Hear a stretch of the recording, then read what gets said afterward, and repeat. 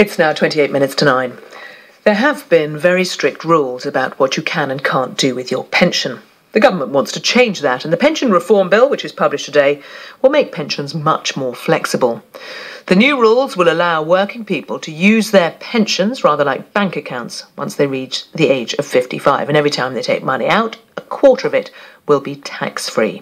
The Treasury Minister, Priti Patel, joins us now from Westminster. Good morning. Good morning. How is this going to work?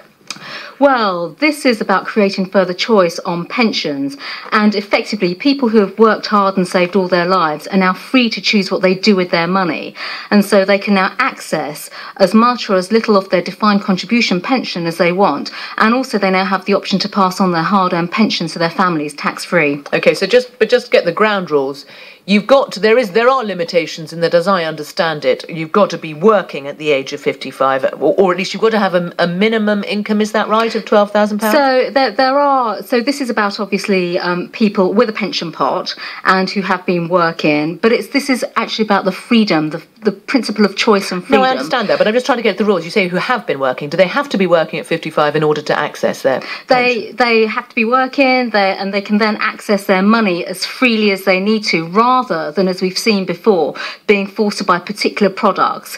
And at the same time, of course, people can still access new information from pension providers as to how they can go about getting the best value for their pensions. But you've got to have an income of £12,000 at 55. I mean, if you don't, you cannot get to it. Well, this is about creating the flexibility. So there'll be individuals with different pension pots who will then, with the advice that they therefore take as well, can then make the right decision as to how they access their pension and then go on to spend their money accordingly. Okay, that will depend on the individual circumstances. I'm just trying to get the ground. Yes, I mean this is all about depending upon their defined contribution pot, what they have, and obviously the number of years they've been working as well. Now, this idea, when you first came out with it, that you didn't have to buy an annuity, even the OECD's chief economist raised this concern that what you could have is that people run out of money in old age. The Pensions Institute, which is a UK research centre, described it as reckless. What is the counter-argument to that? That actually you're not allowing people to be sensible? Well, actually, I think on the contrary. I mean, this is about giving individuals the choice. At the end of the day, it is their money as well. You know, people are responsible people who've saved throughout their lives, and they're quite capable of making decisions for themselves with professional advice. So there is no fear, you are entirely relaxed. If somebody thinks, well, I'm going to gamble on the fact that I won't live terribly long, I'm going to blow a load of this now. I think actually, Sarah, this is about the principle of choice and freedom, and about the fact that people know how best to spend their money, and it's not for government to dictate to individuals how they should spend their money. We treat people in a responsible way. People are individuals but responsible in the decisions that they have made. They've saved throughout their lives, and they're quite capable of making decisions for themselves based on professional advice and decisions for them really to make about their future and how they choose to spend their money.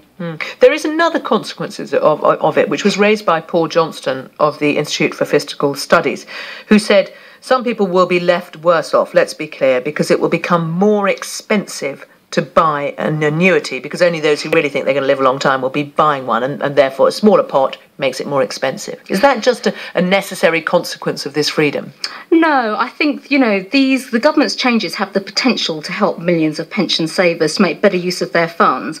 They will go for advice, they will listen to the advice that's out there, and they will make the choices themselves.